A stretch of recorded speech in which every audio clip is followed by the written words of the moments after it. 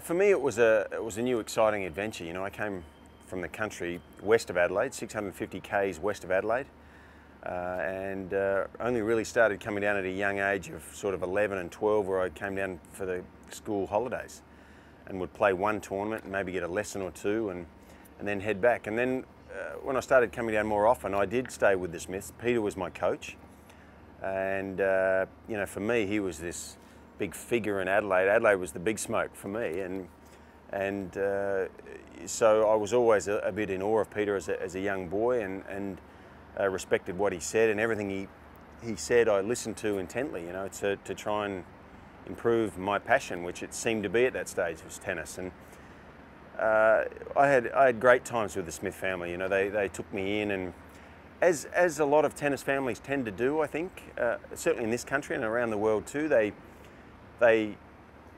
take kids under their wing, I think, to a degree, and let them live with their family free of charge, and they're so generous in spirit, and the Smiths were no different, you know, and they were very generous, and they had 3 young boys of their own, and enough family issues, I guess, as all families do, in feeding their own kids and earning a living, and yet it was never a hesitation. They always had myself and Peter Carter and other people come and stay for long periods of time. So great memories, and I've forever felt indebted to them for that.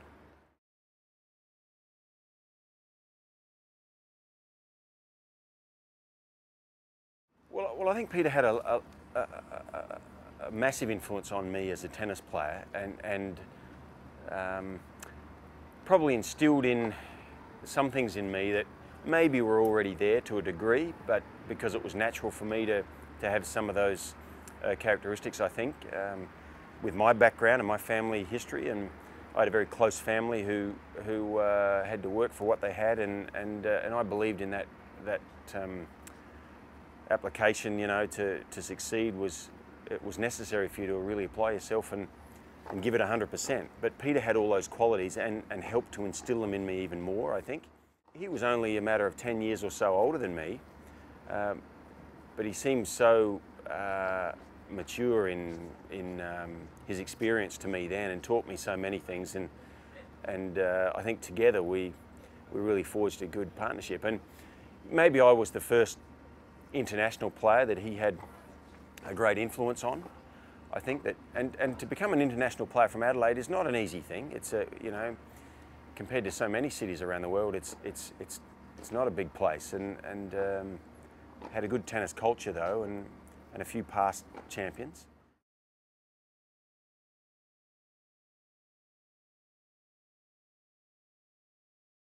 I think there's a great argument to say that Peter Smith has had more influence than any coach in Australia in the last 2 decades in terms of producing world-class players.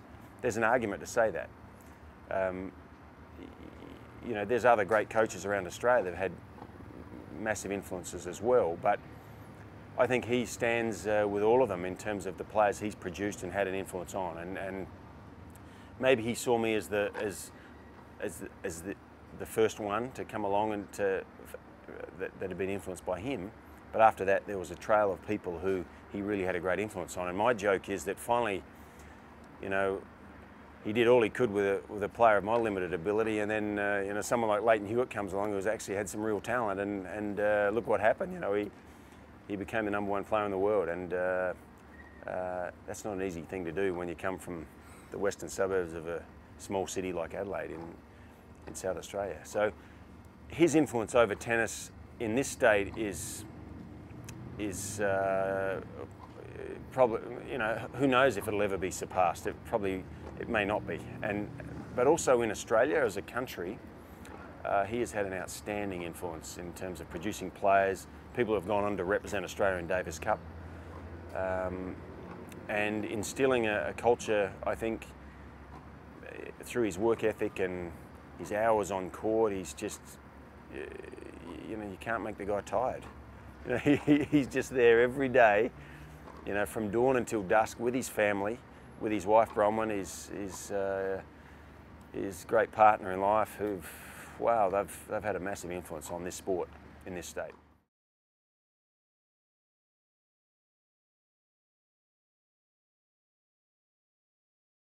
Well, my comments on Peter's involvement and Bronwyn's involvement there in tennis players with disabilities is to firstly say that I can't take any credit there. You know, a couple of times Peter's asked me to come and hit with those kids, and I've shown up, and through my respect for Peter and Bronwyn, you know, but I take my hat off to them both. They should take credit for that, not me or anyone else. They've given a lot of time to young kids who get pleasure out of playing tennis, who do have disabilities. So I think the only way I can really comment there is because I'm not familiar totally with everything they've done there, but I know it's a lot of hours over a lot of years, and for no return, only probably self-satisfaction and community spirit that they've done it, you know, and it's something they've given back to this society, I think, and all credit due to them.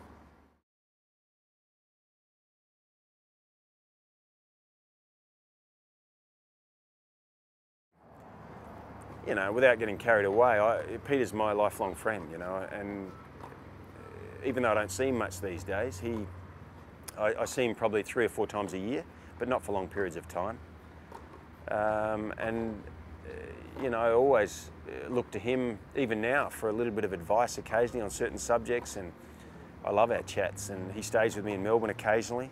During the Australian Open he has a few years ago, been with my family, and my son comes here with me now. He's 10 years old, and I think it's a real huge advantage for him to even get on the court with Peter for an hour or two occasionally when he's in Adelaide.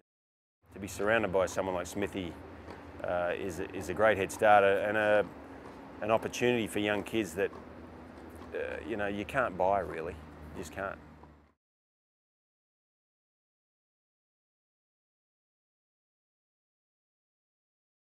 In 2001, when his protege, his best protege, Lleyton Hewitt,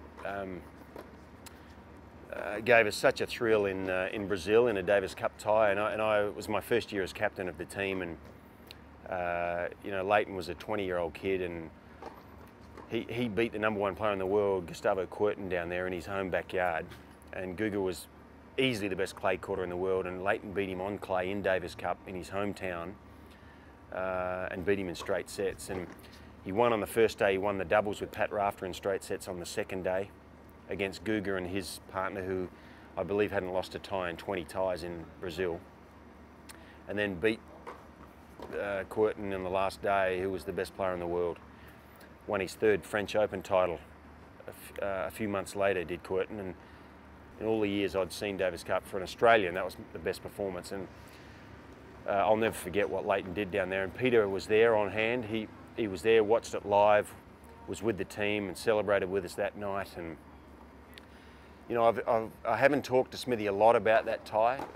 A little bit we have, but I think of him often when I think of what Lleyton did down there and the head start he gave Lleyton in his career, as he did with me so many years earlier, and as he did with other young Australians. You know, Peter Carter, our great friend, who's tragically no longer with us, he'll remain a friend of ours forever. And I think of Smithy and what he did for Lleyton, and the result that produced for Australian tennis, and that warms the cockles of my heart. You know, it's not something that is light-hearted really, but you know, just the respect I have for what he did for Australian tennis, it'll always be there.